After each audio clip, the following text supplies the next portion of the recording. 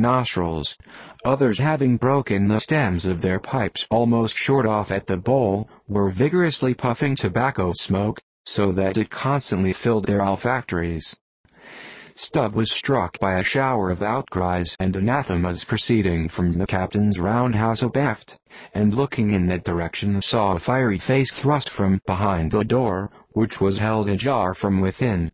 This was the tormented surgeon, who, after in vain remonstrating against the proceedings of the day, had betaken himself to the captain's roundhouse, cabinet he called it, to avoid the pest, but still could not help yelling out his entreaties and indignations at times.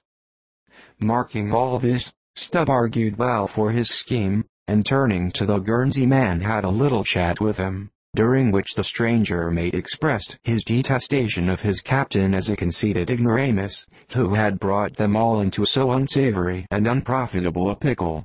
Sounding him carefully, Stubb further perceived that the Guernsey-man had not the slightest suspicion concerning the ambergris.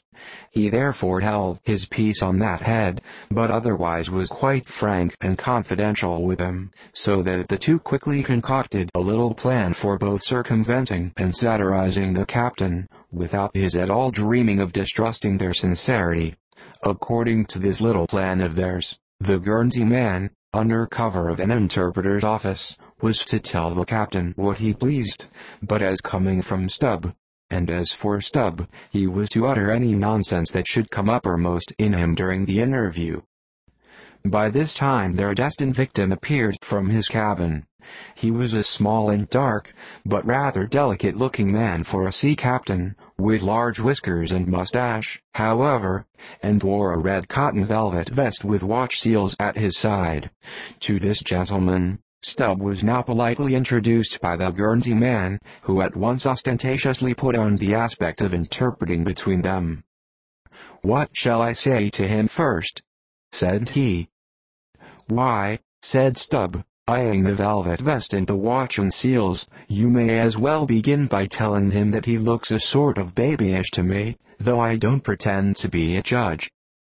"He says, monsieur," said the Guernsey-man, in French, turning to his captain, "that only yesterday his ship spoke a vessel, whose captain and chief mate, with 6 sailors, had all died of a fever caught from a blasted whale they had brought alongside."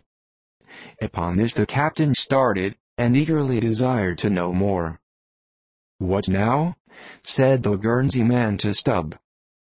"Why, since he takes it so easy, tell him that now I have eyed him carefully, I'm quite certain that he's no more fit to command a whale ship than a St. Jago monkey. In fact, tell him from me he's a baboon. He vows and declares, monsieur, that the other whale, the tried one, is far more deadly than the blasted one.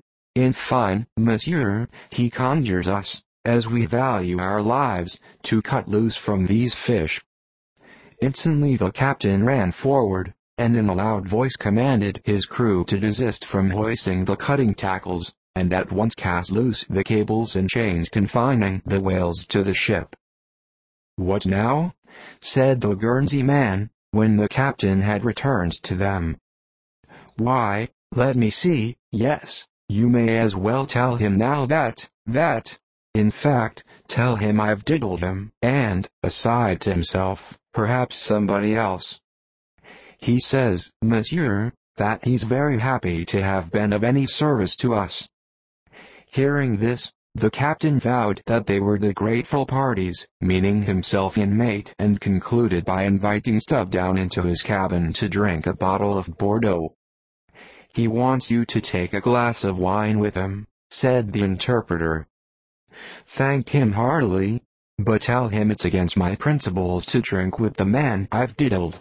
In fact, tell him I must go.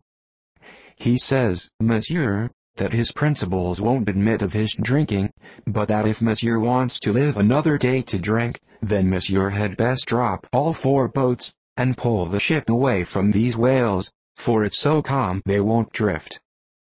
By this time Stubb was over the side, and getting into his boat, hailed the Guernsey-man to this effect: that having a long tow line in his boat, he would do what he could to help them, by pulling out the lighter whale of the two from the ship's side, while the Frenchmen's boats, then, were engaged in towing the ship one way. Stubb benevolently towed away at his whale the other way, ostentatiously slacking out a most unusually long tow line.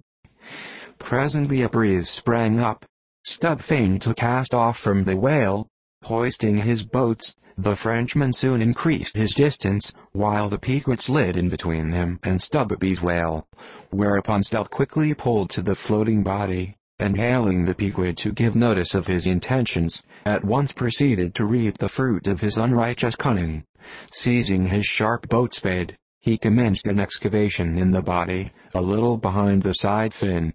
You would almost have thought he was digging a cellar there in the sea, and when at length his spade struck against the gaunt ribs, it was like turning up old Roman tiles and pottery buried in fat English loam.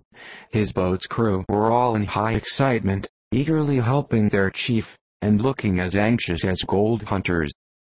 And all the time numberless fowls were diving, and ducking, and screaming, and yelling, and fighting around them. Stubb was beginning to look disappointed, especially as the horrible nosegay increased, when suddenly from out the very heart of this plague, there stole a faint stream of perfume, which flowed through the tide of bad smells without being absorbed by it, as one river will flow into and then along with another, without at all blending with it for a time. "I have it, I have it," cried Stubb, with delight, striking something in the subterranean regions. "A purse! A purse!" Dropping his spade, he thrust both hands in, and drew out handfuls of something that looked like ripe Windsor soap, or rich mottled old cheese, very unctuous and savory withal. You might easily dent it with your thumb. It is of a hue between yellow and ash color. And this, good friends, is ambergris, worth a gold guinea an ounce to any druggist. Some 6 handfuls were obtained, but more was unavoidably lost in the sea, and still more, perhaps, might have been secured were it not for impatient Ahab's loud command to Stubb to desist, and come on board, else the ship would bid them good-bye.